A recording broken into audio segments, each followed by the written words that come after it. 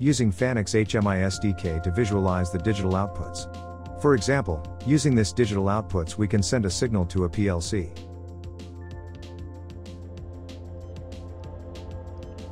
In this example, we can see that we are sending some signals from the robot digital output, and the simulation I/O box is reading those signals.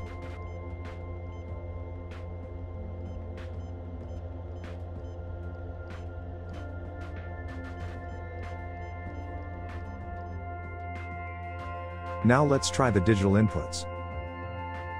The digital inputs are those coming from the PLC into the robot.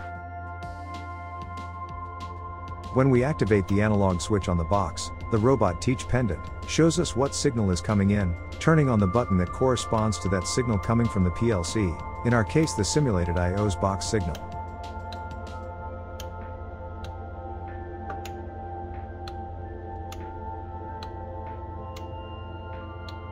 Thanks for watching.